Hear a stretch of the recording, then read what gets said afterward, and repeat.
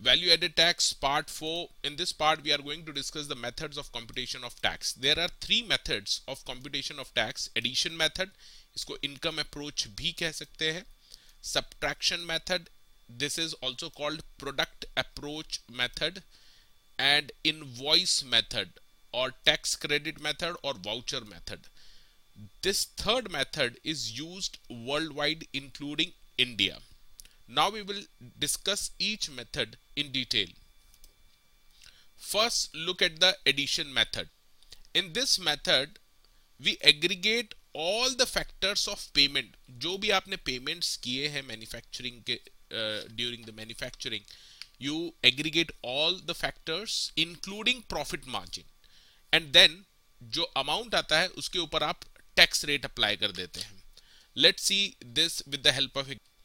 Suppose the factors of production like salary, wages, rent, ये सभी मिला के आपका factors of production आ रहा है आपका let's say 1 lakh rupees.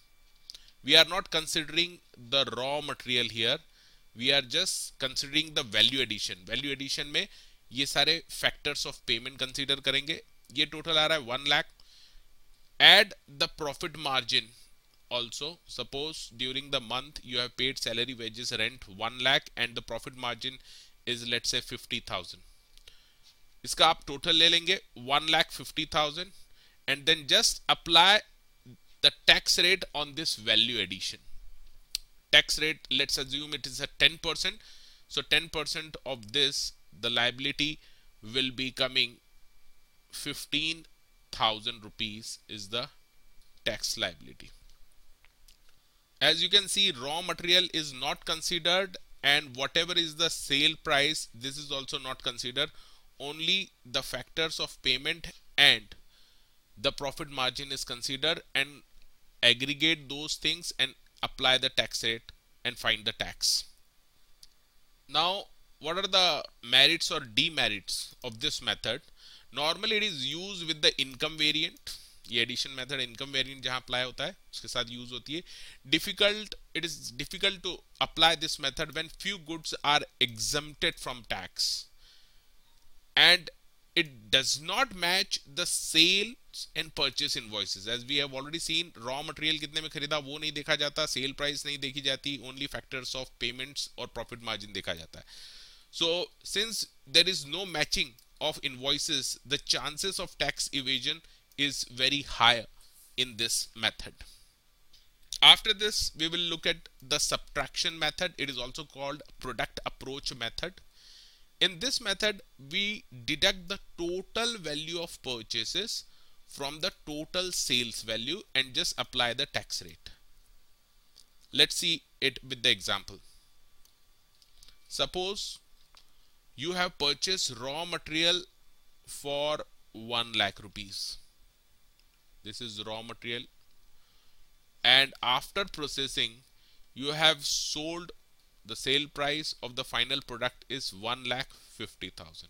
You are just matching these two, sale price and the purchase price of raw material. The difference is coming 50,000. इस 50,000 पे 10% apply कर दो and this is coming 5,000 rupees. So this is what the method to calculate the tax, subtraction method. You just have to subtract the purchase price of the raw material from the sale price of the final product, और जो भी value addition आ रहा है उसके ऊपर आप tax rate apply करेंगे. Let's see what are the pros and cons of this method.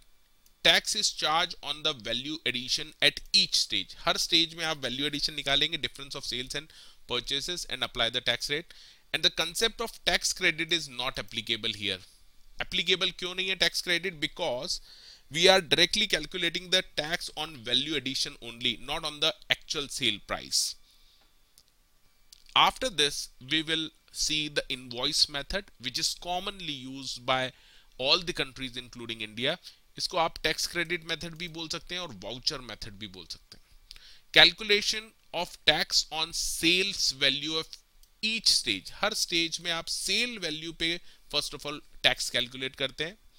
Then ये जो टैक्स आता है इसमें से take set off of tax और tax credit of the tax paid on purchases, purchases के समय जो आपने टैक्स पे किया था वो टैक्स आप इसमें से डिडक्ट करते हैं, एंड फाइनली जो डिफरेंशियल टैक्स आता है यू हैव टू पे to the government. Let's take it continuing with the same example of subtraction method.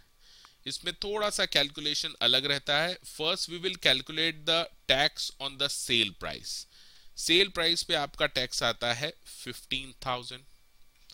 Now 15,000 tax पे करना पड़ेगा, but you can take the set of tax paid at the time of purchases. तो purchases आपका था 1 lakh rupees का, 10% के हिसाब से लेट्स से 10,000 रुपीज आपने टैक्स पे किया था at the time of purchase of raw material.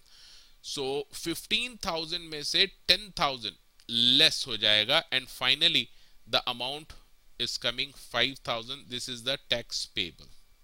As you can see the tax amount same आएगा, the only the calculation का जो procedure है it will be different. You have to calculate the tax first on sale price, then you have to show the preserve the invoices of purchases, and purchase पे आपने जो tax pay किया था वो invoice preserve रखनी पड़ेगी, और जो भी tax pay किया था invoices पे दिखेगा that you can deduct, and finally the differential tax you have to pay.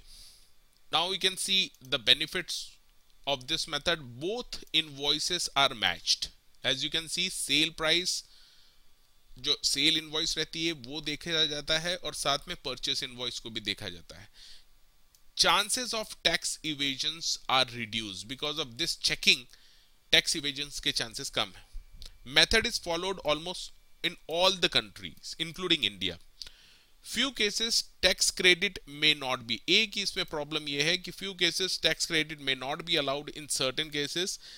कौन कौन से केसेस हैं जिसमें टैक्स क्रेडिट अलाउड नहीं है, दिस इज डिस्कस सेपरेटली।